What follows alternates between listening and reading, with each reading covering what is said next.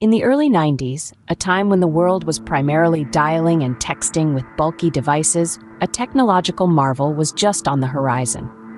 This was the era when the internet was still a novelty, and cell phones were far from being smart.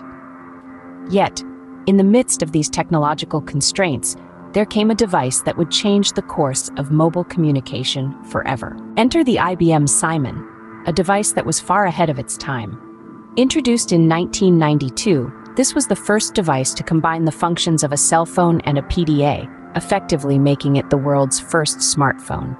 It was a bold step into an untapped market, a risk by IBM that would pave the way for the future of mobile technology. The Simon was not just a phone, but a comprehensive communication tool.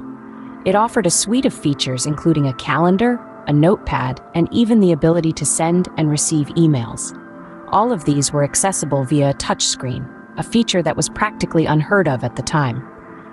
But the journey was not without its challenges. The Simon was initially met with skepticism.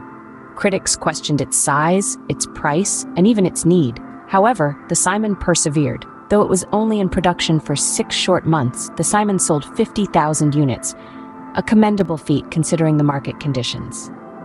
Looking back, the IBM Simon was a pioneer, a harbinger of the technology we now take for granted. It pushed the boundaries of what was considered possible and laid the groundwork for the smartphones we use today.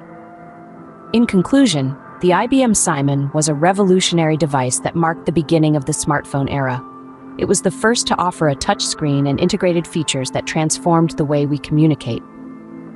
Despite initial skepticism, it managed to carve a niche for itself and set the stage for the future of mobile technology.